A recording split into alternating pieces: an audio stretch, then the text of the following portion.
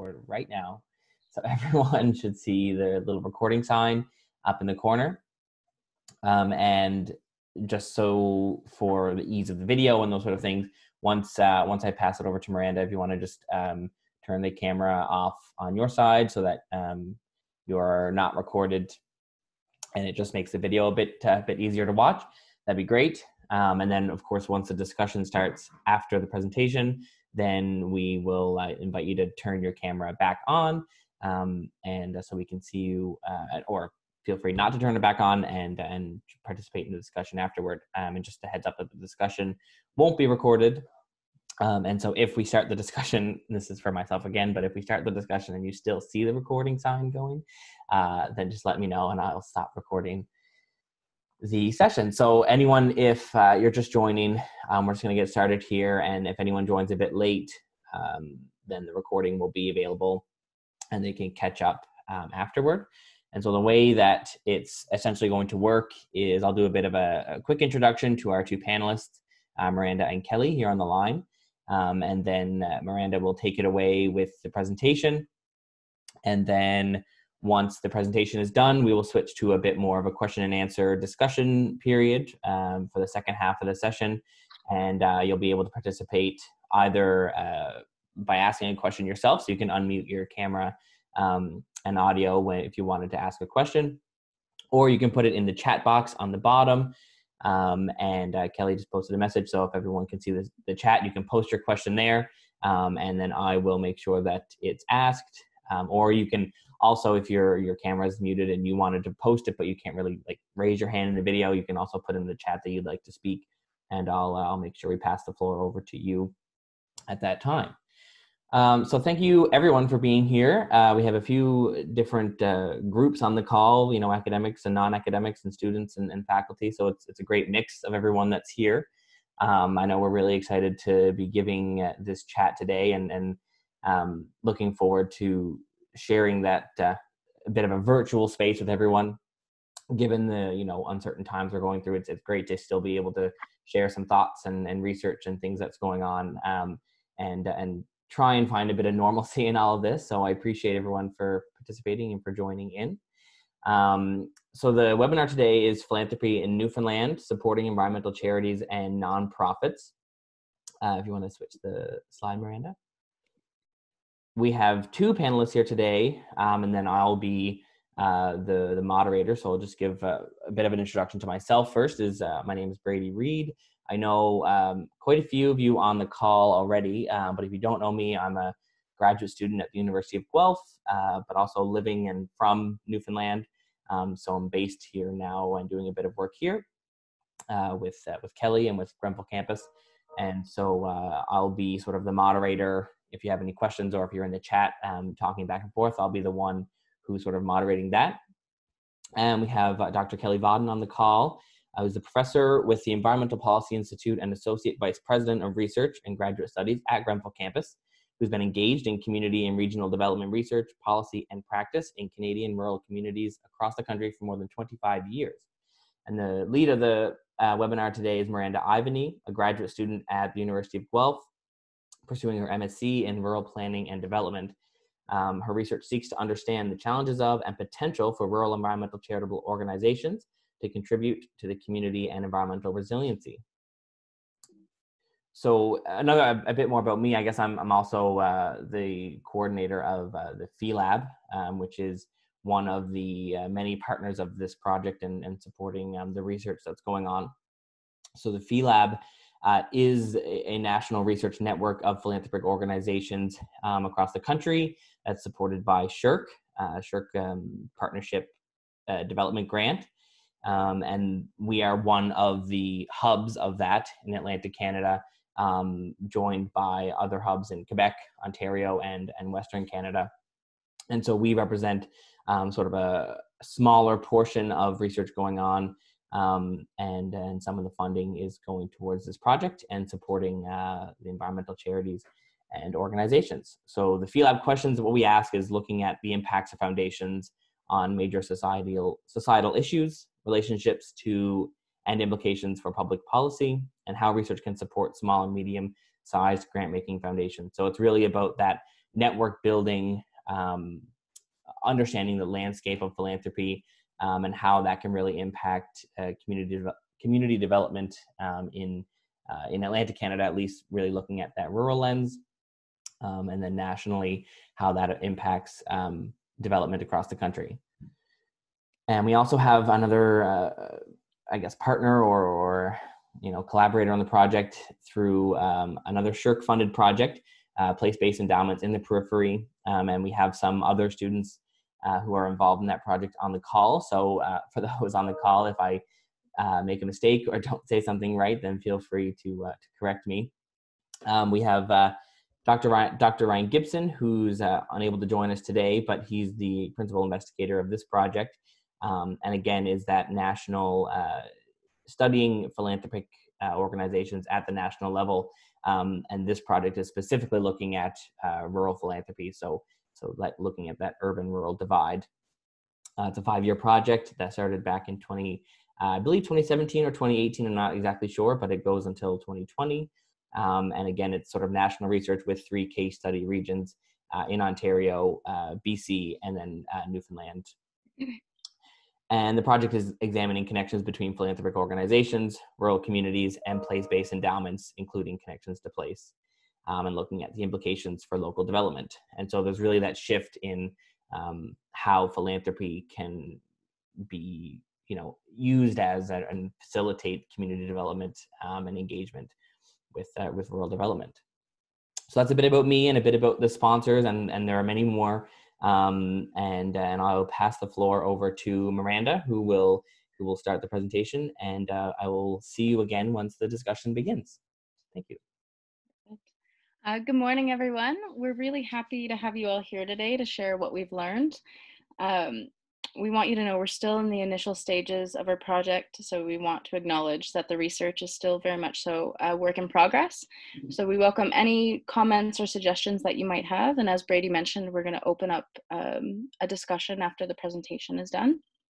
And we would love to hear from any of the charities or nonprofits on the line that would like to share their experience. I also want to quickly thank Brady for so generously acting as our tech support and moderator today. And I would also like to thank PhiLab and the Atlantic Hub, as well as the School of Environmental Design and Rural Development, where I'm doing my master's, for making this research possible. I would also really like to thank IBEC, the Indian Bay Ecosystem Corporation, which is on the line with us today. They are our community partner in this project. And I want to lastly thank my co-advisors, Kelly and Leith, Kelly Vodden and Dr. Leith Deacon, both of whom have been just as active in this project as I am. So today we'll go over a bit about the project background, then we'll get into some of the more interesting information that we've learned about the state of rural charities in Canada.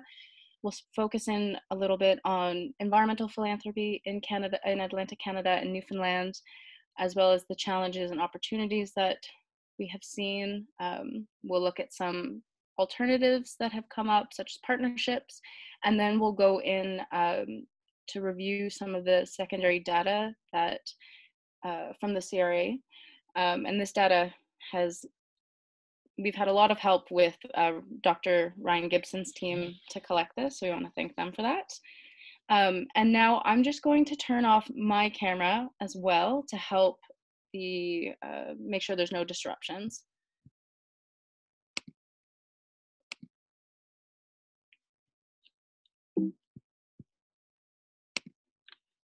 So a bit about our project background. It's been long recognized that rural charities and nonprofits make significant contributions to their local communities and to larger global societies. However, very little academic attention has examined the contribution that environmental charities make to Atlantic Canada and Newfoundland more specifically. Our project aims to work collaboratively with community partners and philanthropic organizations in Newfoundland and Labrador to identify the unique challenges and opportunities that exist to help increase access to resources and support for these organizations. Our project has taken a specific focus of looking at the state of environmental charities and nonprofits to better understand how supporting the sector can contribute to environmental and community resiliency. And just to keep us all on track today, I just wanted to let you know what the goal of the webinar was, and is predominantly to bring people up to speed on what is happening in the landscape of philanthropy in Newfoundland and Atlantic Canada.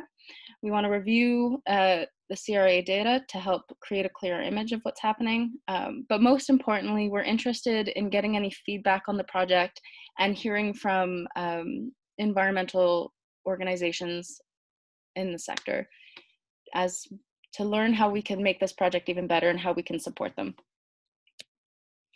So jumping right into it, some of the more interesting things that we've come across is that in 2017, Canada's nonprofit sector generated 169.2 billion, which represented 8.5% of Canada's gross domestic product. In Atlantic Canada, the nonprofit sector contributed a greater portion to the total GDP as compared to other provinces.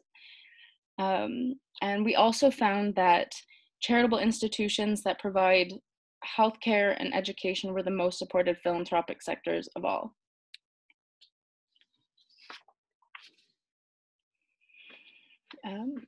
So some more information about charities. We found that there's over 18,000 that exist in rural regions across Canada. Charities, as some of you might know, are legally operating organizations that are public or private, which are registered with the Canada Revenue Agency under the Income Tax Act. To be registered as a charity, organizations must dedicate all of their resources that come from their charitable sources directly to their charitable activities. So what this means is that funds that come from charitable donations must be kept separate and not used interchangeably with other funds that the organization might have. So because of these somewhat strict requirements, we've found that some charities have opted to have their accounting and auditing requirements done separately so that there's no mix-up within the processes. Also, so to be registered as a charity, an organization must provide benefits and services to the public or to a significant portion of the public as delineated by the CRA outline. And all charities must carry out activities which fit under one of the following broad categories you can see under the screen. So they either have to fit under the relief of poverty, the advancement of education, the advancement of religion, or for other purposes beneficial to the public. We can see that these are quite broad, and an organization might fit into a number of these things.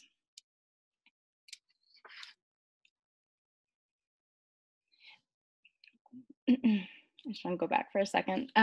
Although a lot of what we have and what we'll share with you today looks at the high level state of philanthropy, in the following months, we hope to create resources and document the exact requirements for gaining charitable status to help those organizations who are considering going through this process. So moving on. Throughout our research thus far, we've found that individual philanthropic behavior is more frequently driven by the desire of individuals to support the causes they care about, and less emphasis was placed on any sort of financial benefits that an individual might receive. However, in 2012, a study completed by Hussein and Lam, it was found that when surveyed, Canadians acknowledged that they would be more likely to donate to environmental causes if government tax incentives were increased. So the study argued that policies which maintain the same tax rate deductions across all charitable sectors in Canada may ultimately have a negative implication for the growth of environmental giving across Canada. This is likely because it's so ingrained for individuals and corporations to donate to charities that focus on issues such as health or education, and also potentially that environmental causes tend to be a little more political, that it might make them less likely to break away from what they're used to. So we see there might be this potential, if there wasn't this uniformity in tax rate deductions, that there may be an increase in environmental charitable giving.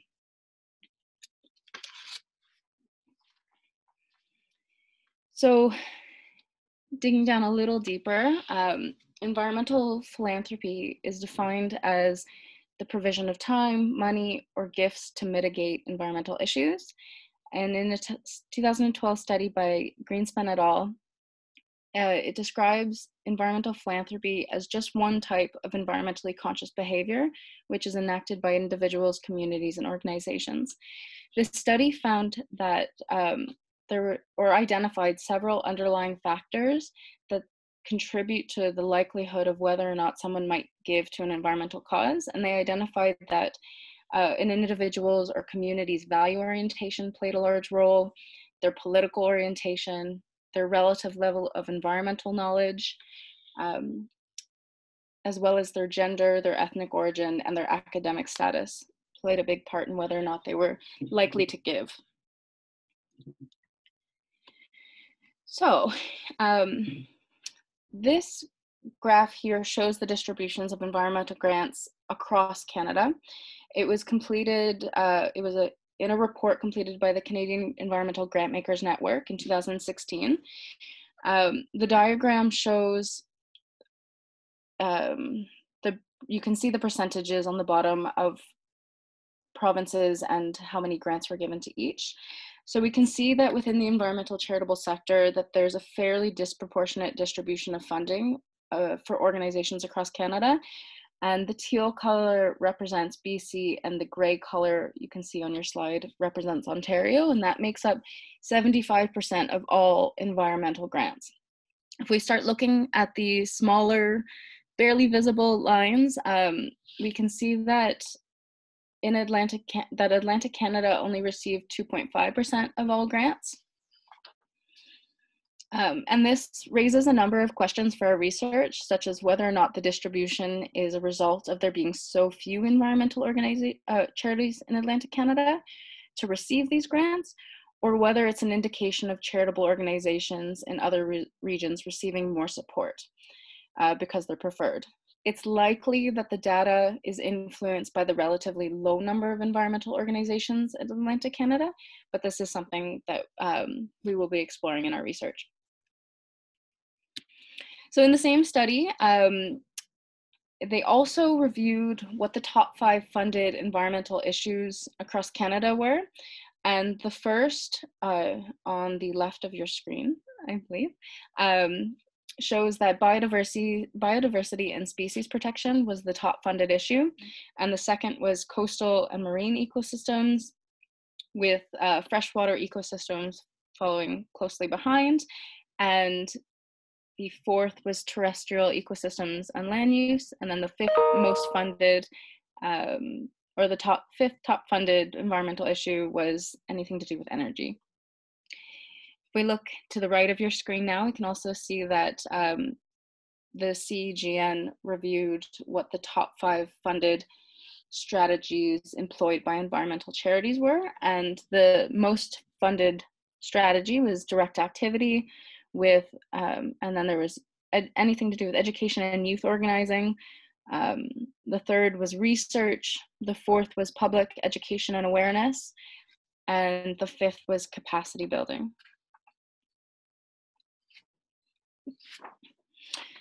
So as we have examined the literature on this topic, a number of challenges have become very apparent.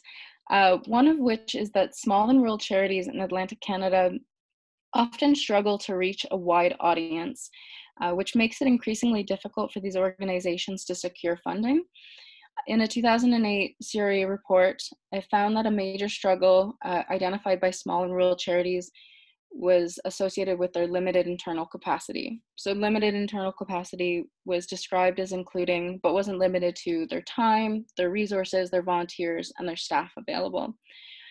They identified that with fewer paid staff members on hand, it significantly contributed to difficulties related to the initiation and completion of projects, as well as in the process of searching for and securing funding.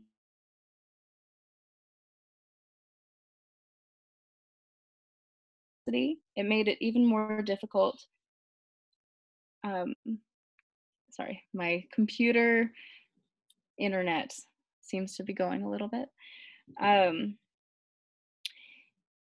So that the challenges associated with limited capacity made it even more difficult for organizations to find the time and resources to be more innovative. Organizations that address struggling with a limited capacity also acknowledged how this made it even more difficult for them to maintain the strong social networks that they believed they needed to be supported and successful, and for the causes that they championed to reach a wider audience. Another challenge that was addressed was that there's been an increased occurrence that available grants have more conditions attached to them, which prioritize charitable activities that fill service provision gaps, so such as the requirement to build infrastructure. So some small and rural charities in the study highlighted that with the more conditions attached to these grants, they felt like they had less time to focus their attention on future innovative initiatives and that they might want to take on.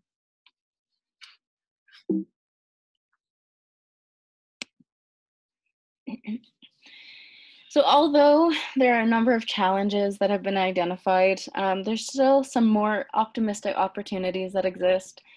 One of which is that Canadians in general are very charitable, and Newfoundlanders especially. It was found that 92% of Newfoundland's population engaged in charitable giving in 2010, and that 87% engaged in charitable giving in 2013. When compared to other provinces and territories, Newfoundland also had Newfoundland had the highest charitable donor rate in all of Canada. As well, Newfoundlanders were found to have the highest sense of belonging to both their province and to their local communities. Another opportunity that sets rural charities apart from their urban counterparts is that they're well positioned to identify local needs and priorities within their own regions.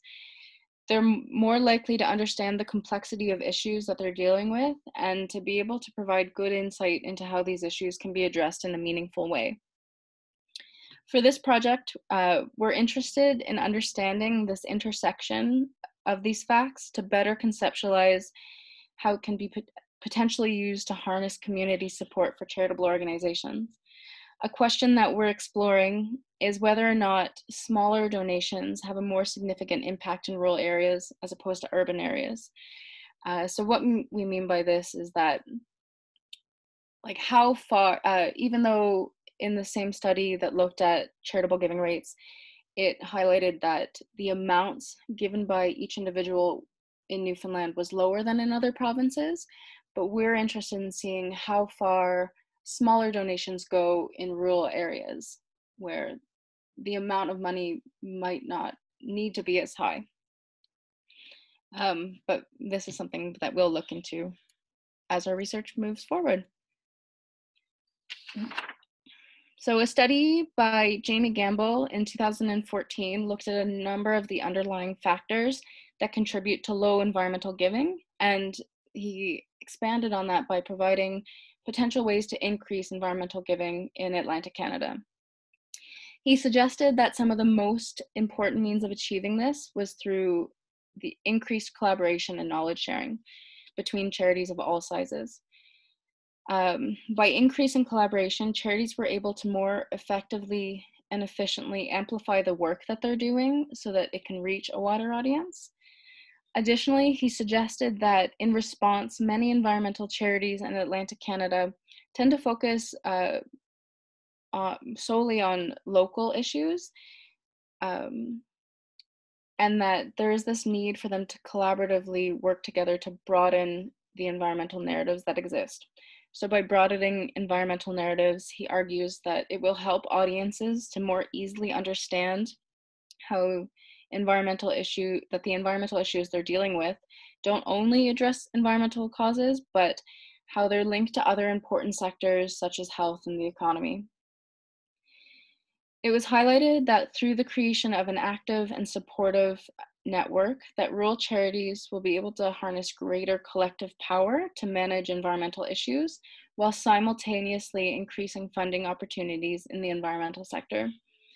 And although this might seem a little beyond the capacity of what some charities in Newfoundland and Atlantic Canada are currently able to do, it speaks to some of the underlying actions that environmental charities in these regions can begin to incorporate into their objectives as a way to strengthen the sector as a whole. And by working together, this will help to increase environmental giving in these regions. So one of the interesting things that we came across was the emergence of partnerships, and how this was an alternative to some charities in small or in rural areas that weren't necessarily able to, or didn't necessarily want to obtain a charitable status. So a 2017 study examined the presence of charity, non-charity partnerships, finding that these kinds of alternatives arose from the need to adapt to decreased funding for the sector, an increased need for responsiveness, and a high number of charitable organizations that were being deregistered. The literature suggests that due to increased costs associated with registering and maintaining a charitable designation, that partnerships have emerged more organically as a way of sharing resources and lessening individual burdens. So there's several models that have been studied, which range from little interaction between partners to the complete integration of the non-charity into the charities, into the charity. And although there may be many benefits to these alternatives, they require a high degree of trust and collaboration between partners that engage in them. And this may or may not be something that some charities are able to do. So I'm just gonna briefly go over the models that were studied. So these include the models that were identified include the conduit model, the technical assistance model, the platform model, and the subsidiary model. So in the conduit model, there is little interaction between partners, with funds being simply transferred from the charity to the non-charity. In the technical assistance model, there is a greater interaction between partners, where the charity provides services, advice, and oversight to the non-charity, as well as the transfer of funds through accounts that have been set up in the non-charity's name. And in this model, both partners remain as separate legal entities. In the platform model, we see that a very similar relationship develops between partners as in the technical assistance model.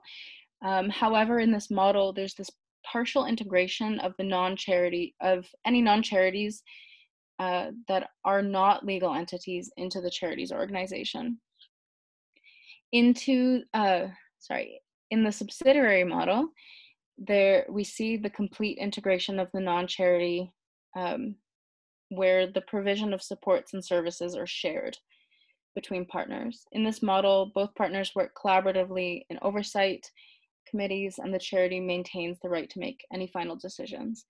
In all of these models, the charity also maintains the right to make any final decisions. So moving forward, we're going to go into some of the Canada Revenue Agency data that Dr. Ryan Gibson's team helped us collect.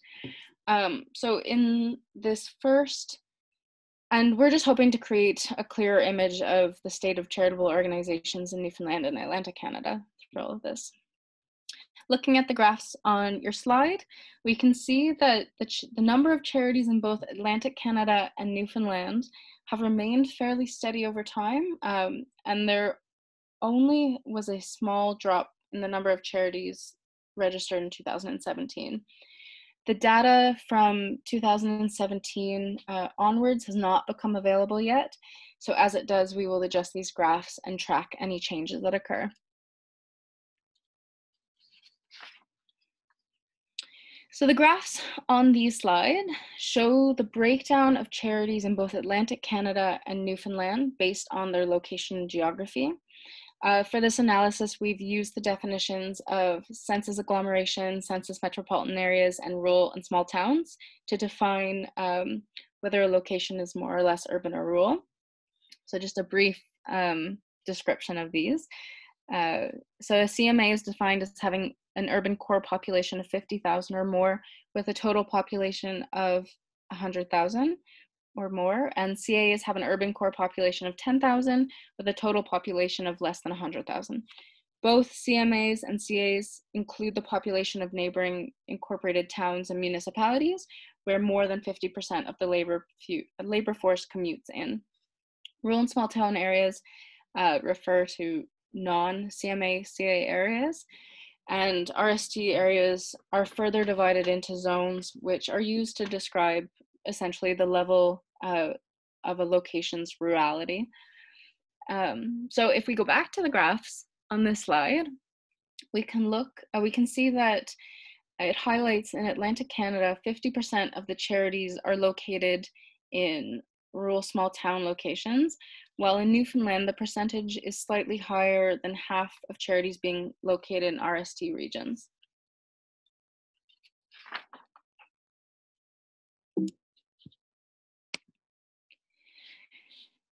So this slide here looks at the revenue received by charities in both Atlantic Canada and Newfoundland.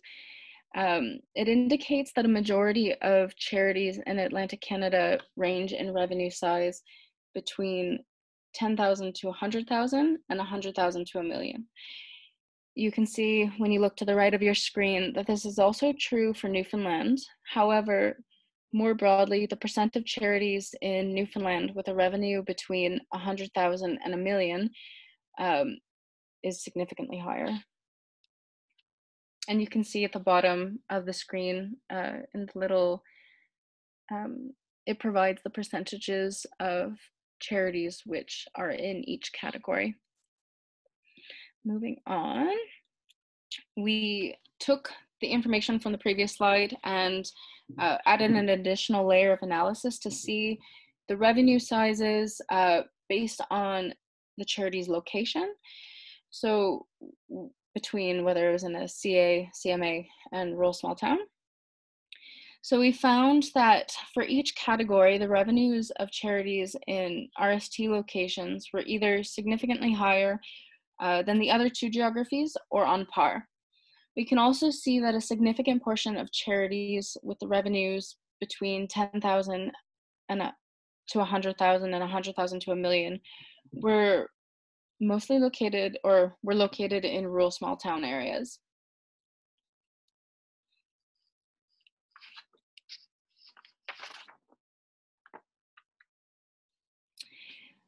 So another thing that we looked at was what the gift sizes were for each, for charities in both Atlantic Canada and Newfoundland. And we can see that in Atlantic Canada, 50% of charities received gifts that were either under 10,000, and that the other 50% of charities received gifts that were 10,000 and over. In Newfoundland, we can see that although the data is fairly similar, 60% of charities received gifts that were over 10,000. And just drilling down a little bit more in the gift size for Newfoundland, for some of you on the line, we can see that the gift sizes for charities in Newfoundland, that most categories for RST locations either received the most in each gift category or they were on par with other locations. So it's quite interesting to see that the majority of charities located in RST regions were between the gift size category, or the gift size categories of 10,000 to 100,000 and 100,000 to $1 million. So when we look at this slide here, it breaks down charities in both Atlantic Canada and Newfoundland based on their designation. So what the labels on the bottom here are looking at is whether a charity is a public foundation, a private foundation, or a charitable organization. And private and public foundations aren't inherently charitable. So this is what this depicts here. There's a lot of differences in these categories, so this is just a broad generalization of what's happening. But if we look at this, we can see that the majority of charities in both Atlantic Canada and Newfoundland are designated as a charitable organization. And then moving on, kind of building off that last graph, this graph depicts the differences between public, private, and charitable organizations that give to qualified donees. So a qualified donee was described as an organization that can issue official donation receipts for gifts they receive from individuals or corporations. Examples of qualified donees include but aren't limited to a registered charity, a registered athletic association, a Canadian municipality, or a university. And although the graphs depict that the majority of charities do not give to qualified donees, we can see that more charitable organizations in Newfoundland give to qualified donees when compared to other charities across Atlantic Canada. So you can kind of see the difference in the area that's projected in the blue. And you can see that 41% of charitable organizations in Newfoundland give to qualified donees, while roughly only 35% of charitable organizations give to qualified donees in Atlantic Canada. And the amounts for public and private are fairly similar between the two regions, or between Atlantic Canada and Newfoundland. So some of the lessons that we've learned is that when we started going through this, we went through a directory of charities in Newfoundland, which included over 1,400. And we found that there's a relatively small number of charities that exclusively carry out environmental work. And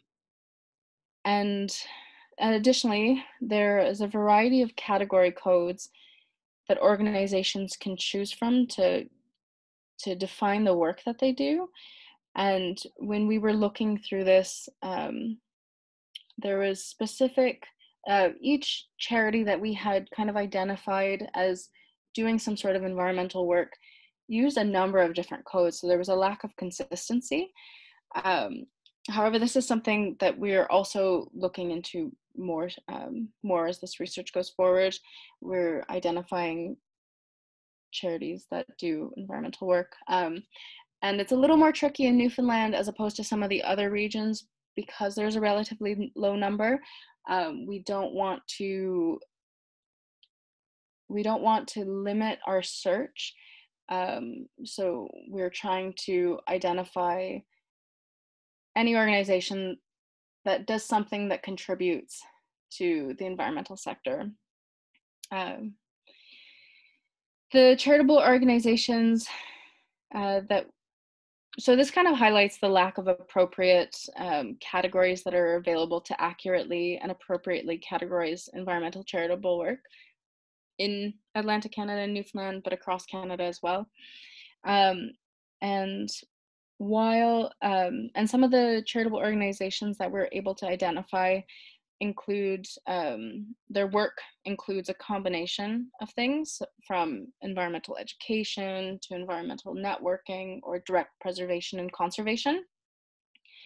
And while over half of the charities in general located in Newfoundland were found in rural and small town locations, most of the environmental charities that or charitable organizations that we were able to identify were predominantly located in densely populated regions like St. John's. So this is something that we will look into more so. So just kind of review where we are, what we want to do. So we're going to, our next step is to go back to that CRE data, identify charitable organizations that do environmental work in both Newfoundland and Atlantic Canada, and try to see some of those differences in their gift sizes, their revenue sizes, see what's happening more specifically in that sector. And then we'll move forward with interviews for this project, and we hope to gain some insights from environmental charities and nonprofits into their challenges, barriers, and potential benefits of obtaining a charitable designation so that we can better support them and see what's happening. And then we hope to develop and distribute resources that help to better support environmental charities and nonprofits. So now I'm going to pass things back to Brady, and we'll stop the recording. Oh, sorry, before I finish, this is just a small list of references, and if anyone on the line was interested in knowing more about them, you are welcome to contact me. My contact information will be on the last slide.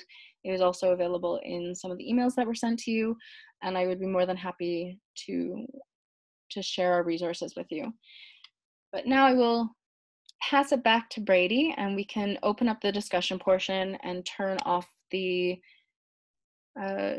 recording. Great. So let me see if I can